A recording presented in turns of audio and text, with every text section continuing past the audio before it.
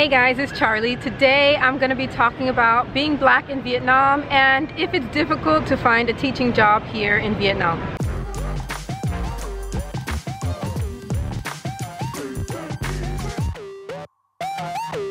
My answer is no. It's actually, well, this is my experience and also some of my experiences, well, not my experiences, but some experiences from friends that I've met here in Vietnam. I personally have been offered multiple jobs here.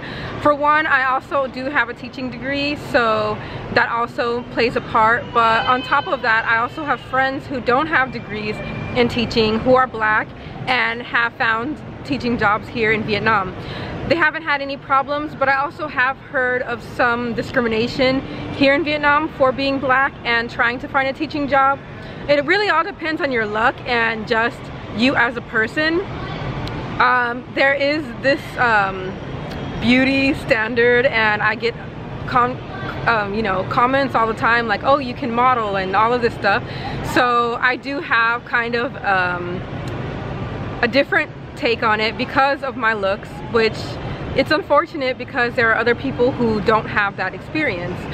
For me, I've met other people who have found teaching jobs and they are black and they don't have a problem finding a job abroad here in Vietnam.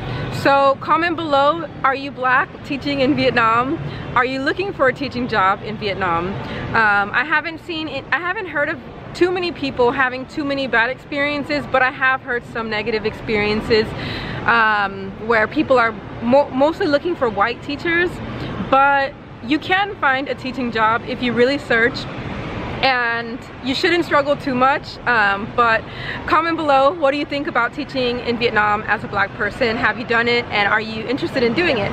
I'll see you guys in the next video. Don't forget to check out my Patreon if you would like to support my channel, and I'll see you guys in the next video.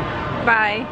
I already love this, just walk through the little, local area, and it's just so, I don't know, it's so, off the beaten path. It's really cool.